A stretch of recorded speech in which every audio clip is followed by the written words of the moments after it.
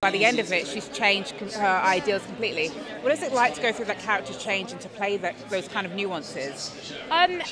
As an actor, like an absolute gift, right? But I also think just on a more grand scale, I think a lot of women across the world are in Edwina's position, and to be able to represent a journey that I think feels really truthful and powerful, I hope that it can inspire, maybe lead as an example for many young people out there. Thank you so much for your time. Enjoy your evening. Ladies and gentlemen, you're watching Hey You Guys! Hey You Guys, huh? Hey You Guys. Is that from the Goonies? It is indeed, yeah. Nice. Hey